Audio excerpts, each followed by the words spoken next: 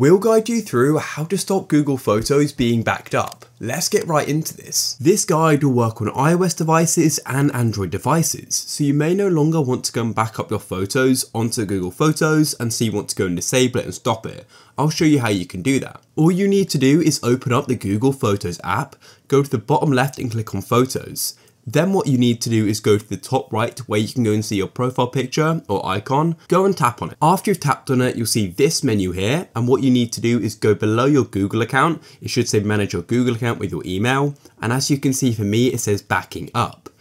Now yours may say backup complete or something else, but all you want to do is go and click on it like this. You'll then get taken to this backup screen here, and as you can see at the moment, my photos are being backed up.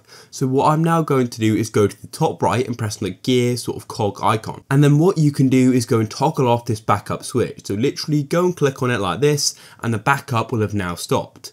The photos which have already backed up are going to go and remain on Google Photos, so if you want to go and remove them from Google Photos, you will need to go and delete them, but no more photos are going to be added. If you found this useful, please consider leaving a like. Peace.